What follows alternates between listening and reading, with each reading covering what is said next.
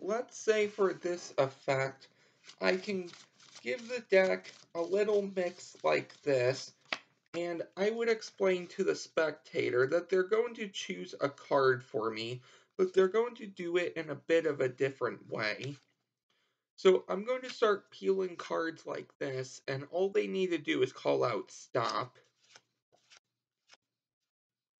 Let's say they call out stop here. So go ahead, look at your card, and remember this for me.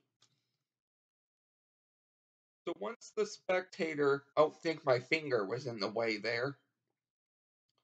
So once the spectator can remember their card, I would tell them, I want you to go ahead and either write it down, tell it to someone, just don't forget it. As we leave your card there, we bury it somewhere into the deck, and just like that, your card is now on top. Excuse me. So that is what we are going to be learning today. If you would like to learn how to do this, make sure to stick around for the tutorial. Before we get into the tutorial, in case you're wondering about the cards I'm using, these are the Black Seafarers by the Joker and the Thief. So, if you would like to see a deck review on these, I will leave a link for my deck review in the description. These are very, very nice cards indeed. The tuck box is amazing. The faces are amazing. Just everything about it. So, the move I showed you, here's the tutorial now. The move I showed you can either be a force and or a control. So it's up to you. You can either force the card and just go on with the effect, or you can force the card and control it to the top. Now, you could quite possibly not use it as a force and control it to the top. So let's break down everything you're going to need to know. So, for this, you're going to have a force card on the bottom of the deck. Obviously, we're going to use the Ace of Diamonds in this case. So once you have that force card, you're all set. You can do any shuffle or false shuffles, false cuts, anything you would like.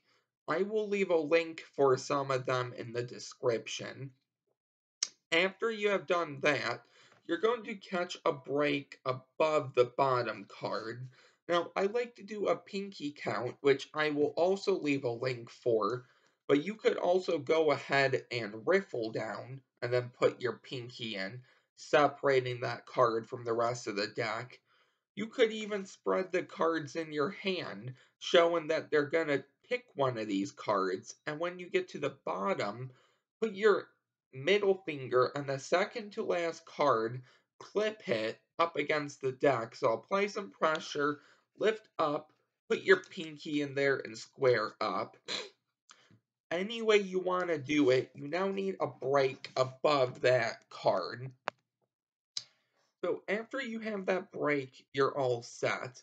So you can either start by swing cutting the deck and then peeling cards off one by one. Excuse me. Or while you're talking, you could start by peeling cards off one by one. It really doesn't matter, it's up to you. I will leave a link in the description for the swing cut. Now, personally, I like to swing cut a small portion of cards. Make sure you don't flash the break either. So, about 5 to 10 cards. And then I explain that I'm going to start peeling cards off like this. I like for them to call out stop. Just make sure you don't have one of those people to have you go way down to the bottom, like around this many, or even the bottom card, because then the effect won't work. But if they do have you go, excuse me, to the bottom card, you already know that card, so you could do some mind reading effect.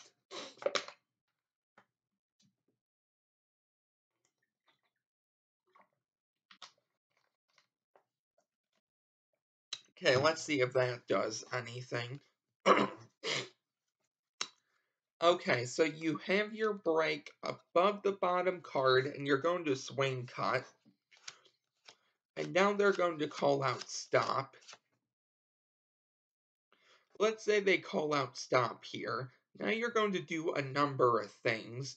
So you're going to have both of these packets, and you're going to move the packet with the thumb brake over to the packet the spectator called out stop at, and you're going to contact with your middle and ring, possibly your pinky, half of the other cards here, and you're just going to bring this hand all the way up while bringing this lower hand up, and it's going to look like they chose the ace of diamonds.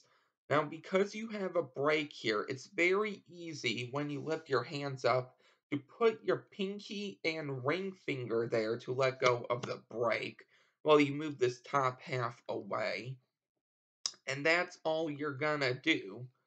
So you're gonna come over, I'm gonna lift up my hand, and at the same time, I'm gonna move this other half up, put my fingers in there, and now I can hold the break.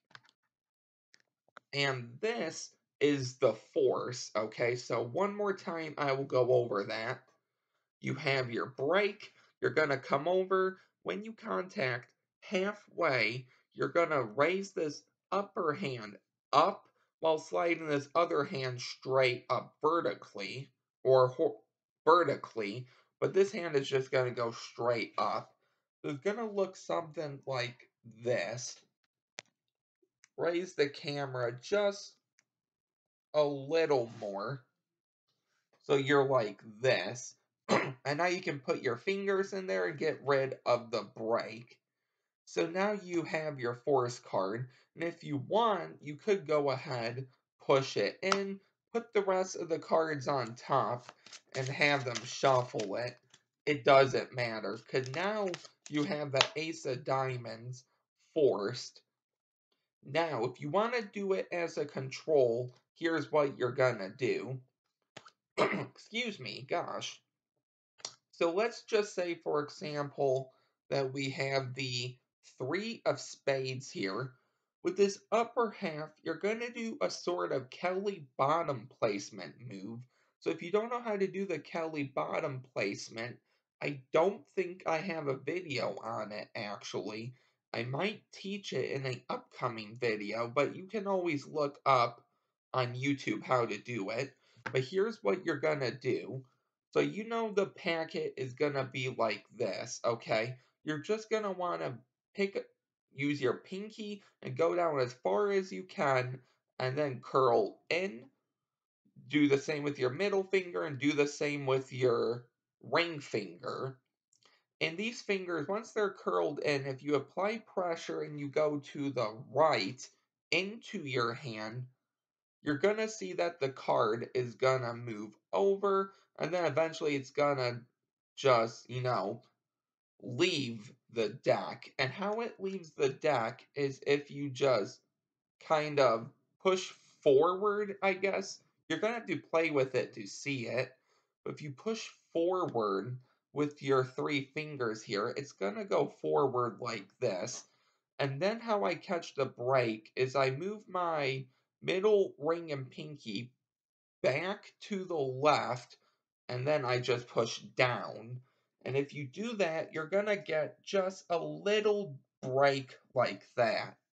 Now, another way you could do this, I haven't tried this out yet, so I don't know if it works, but you do the same thing as before. So you apply pressure down, move your fingers over to the right, and once you push your fingers in and kind of up and it separates, if you use your index finger here, you can move the deck down. And once the deck is all the way down, because it's aligned with this card, your thumb's going to move up. It's going to be able to clip onto the break. So we're like this, we have the card, I move the deck down. I think it's a little harder, but then you have the break. So, once you have your break, however you want to get it, you're going to show the card. So, let's say the three of spades this time. you're gonna come forward, and I like to point and say, you could have had any card. Okay, now you can do this any way you want, but I think this justifies the action of bringing this deck over, leaving it here for a few seconds, if that, and then moving forward. So here's what you're gonna do in the action of moving forward. You're gonna come over, you're gonna move up, and with this pinky break, you can either let go with your thumb or put your pinky in there and continue moving forward. But right about here, I like to put my index finger out and I say, you could have had any card. And just like that, focus. Guess it's not gonna. Yep, there we go, focus. We left that extra card on top. Move it down some. So you have your break. I'm gonna come over and I say, okay, you could have had any card. And now the card is second. So now you don't have to do this, but this is another way of getting the card on top. You're gonna put your thumb across the halfway point of this deck. You're gonna push the card up and over to the left, and if you keep doing that, you're gonna notice eventually the card is gonna revolve around the deck. Now it might be a little hard, and you really don't want to flash this. If you go as far as you can, you might get stuck here. So use your index finger to push up the pile and then bring your thumb back down. That's going to put that X card, you could call it, on the bottom, leaving their card on top. Now, of course, you could go ahead and just bury this card in the packet, but something that might be visual for the spectators is moving this card up, over to the left, and you're just going to keep revolving over to the left. If it gets stuck here like this, use this index finger to push up the packet some, and now you can pretty much clip this with your index finger, move your thumb out of the way, and now move your index finger over to your middle finger and use your thumb to straighten it out. And don't put this half on top, you're going to lose the card. Put it on the bottom, push it in, and that card is on top. A really neat control. So instead of going over that in depth one more time, I'm gonna sort of do a performance, but I'm gonna break it down each step of the way. So you'll also get a tutorial, but won't be as long. You'll be sort of like a performance. So we know our card we're gonna force is on the bottom. Let's say the King of Spades. We're gonna catch a break above it and check the description for all of the videos I talk about. So you have your break. You're gonna just, I don't think I explained this too well, but you have your break, and you're just gonna come over and do thumb break. So your middle ring and pinky at the front, geez, index finger curled at the top, and your thumb just gonna come right over. It's hard to show, but you're just gonna be like this. Let go of that pinky, and now you have your thumb break. So once you have your thumb break, you're gonna either swing cut some or you're gonna start peeling off with your thumb. Either way, you're gonna peel off with your thumb. They're gonna call out stop. Make sure they don't go near the bottom or even to the bottom card, but if they do, you know that bottom card, so you can do whatever you would like. They say stop here. You're gonna take this upper packet and you're gonna come to the halfway point, and now, all at once, you're going to lift up both hands while moving this top packet and show them King of Spades. And now with this break, you can see my thumb is holding it. I put my ring finger there and I move my hand away. And I can show the King of Spades, move it up just a little more. And with this half, I'm going to get ready for my break. So I'm going to push down with my three fingers, move over to the right, and then kind of now go forward some and then move back over. And you can use your pinky and your index to square up the deck. But now you have your break. I'm gonna put this king right down with my index finger. Oh, make sure that doesn't happen. I'm gonna move over with this deck. Okay, so I'm just gonna move right across, put my pinky in there, and I'm gonna have my index finger and say, you could have had any card, you could have said stop at any time, you could be thinking of any card, anything you wanna say. So now let's take your card. So I'm going to move this card up, over to the left. I'm going to keep rotating it. And if it gets stuck here halfway, use your index finger to push up the pack. You can now curl your index finger around it. Bring your index finger over to your middle finger. Square it up with your thumb. And now put this bottom half on the bottom. And just like that, the card is on top. And I think I'm gonna stop there. So that is the video for today.